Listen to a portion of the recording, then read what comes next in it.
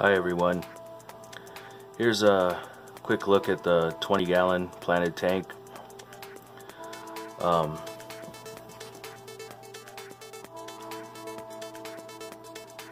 There's my bristle nose. I just want to get a quick look at him.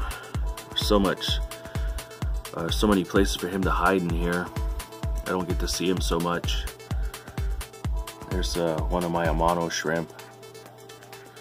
So not that much is going on with this tank.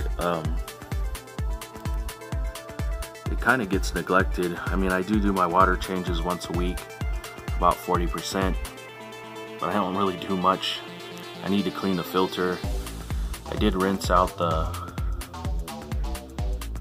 intake sponge last water change.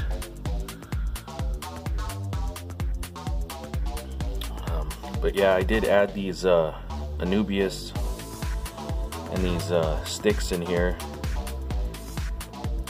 I did that a few weeks ago just to kind of change the look of it. I was thinking about tearing this tank down, but I still might. I don't know. I'm gonna wait a month or so just to kind of think about it. I don't want to do it if I end up liking how it looks. And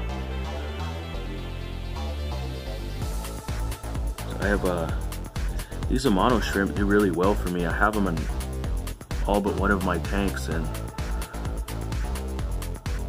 I never had any of them climb out, or I have lids on most of my tanks, but none of them have died or anything.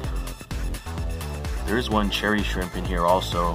I have no luck with cherry shrimp, no matter how I acclimate them. They just they live for a while and then they die. So there's another one inside right there, Amano shrimp.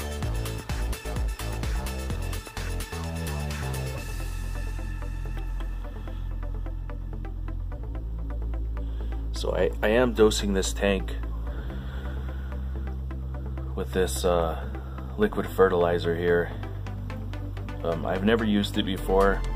Seems to be doing okay. I had a coupon for it, $2 off, so I thought, why not give it a try. I usually dose potassium and iron in my 29-gallon when I think my plants need it. That's a dirted tank, so I don't feel like I need a fertilizer with everything in it. Just potassium and iron for that dirted tank works really good. But this substrate is Eco-Complete and Floramax mixed. So I thought the liquid fertilizer would help out.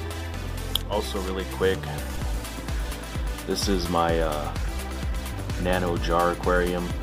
I did a couple videos of this.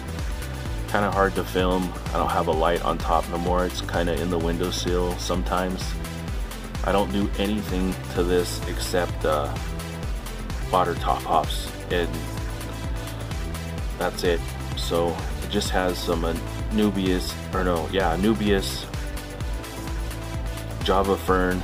There's a crypt right in the center there, and then a moss ball. There might be some Java moss in there too. But yeah, I don't do anything to it except top it off when it gets super low. And plants are growing. There's tons of snails in there too. But yeah, just wanted to show you guys this tank. I'll try to do more updates on the tanks more frequently.